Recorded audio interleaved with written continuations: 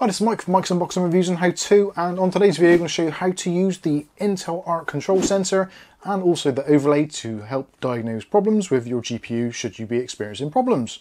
Keep watching to find out how.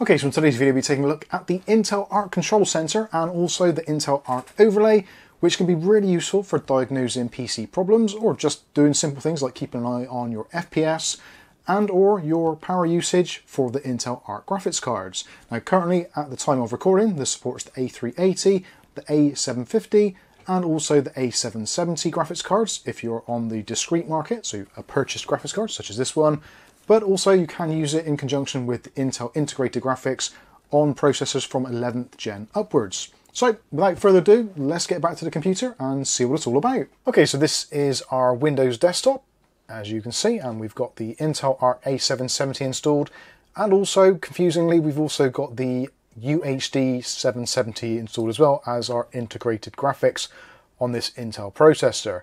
Now in order to get the Intel overlay, it's actually quite simple. If you install the latest Intel drivers, which we'll try and put some links for those in the video description. Doesn't matter if it's the Windows Hardware Qualifying Labs or the beta ones, both of them will come with the control center.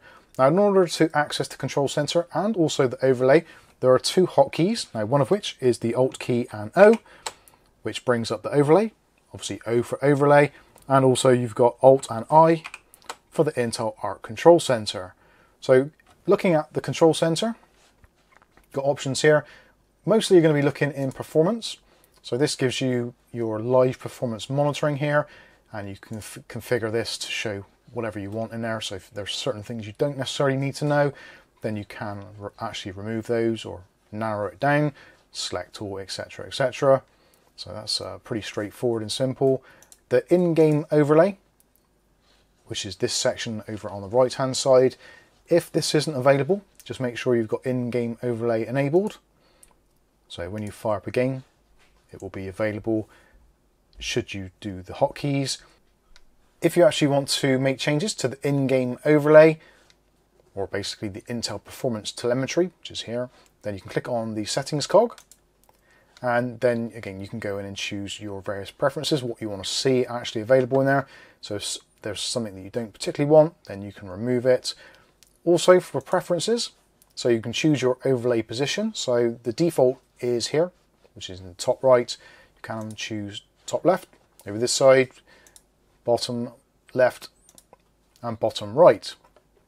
Also you've got options for transparency, although it says from 0 to 100, but I don't think it actually does change a great deal, or at least it doesn't appear to.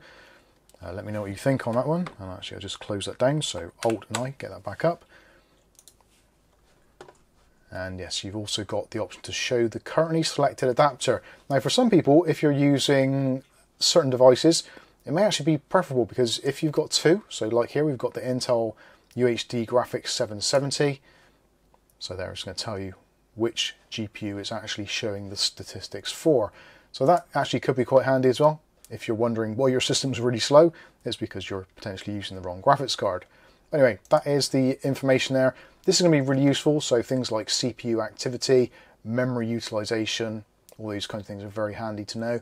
GPU memory used, again, if you're having issues with your system being laggy, or you're getting frame spikes, that sort of thing, just check your GPU memory used, and if this figure here is more or almost exactly the same as what your graphics card has, in this instance we've got 8 gigabytes, so if this says 8 gigabytes or more, and you're wondering why your game's lagging, is because you're running out of VRAM. So that is something to certainly consider. And also your utilization, GPU clocks, etc. GPU temperature is also going to be a handy one. Currently we're just idling here in Windows and we're at a relatively chilly 41 degrees Celsius. Obviously if you're just on your Windows desktop and your GPU temperature is significantly higher than this, then potentially you've got issues with cooling, which again could affect GPU performance and therefore create lag and stutter.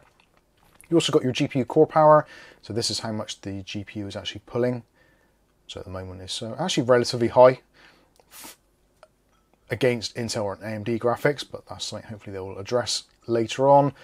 And also things like VRAM clocks, VRAM temperature, VRAM temperature, another one to keep an eye on. If this gets particularly hot whilst gaming, you may see throttling occur, which again is going to turn into lag and frame rate spiking up and down. Again, this is basically just an overlay just to show you what is going on. In order to fully diagnose it, there's other things you can use, but I would suggest if you are having issues, using this as a primary tool to get information on your graphics adapter is really useful. And if you've come to this video from our Discord and we've kind of pushed you in this direction to try and get some stats, these are the bits of information we're going to be asking you about in order to diagnose your problem.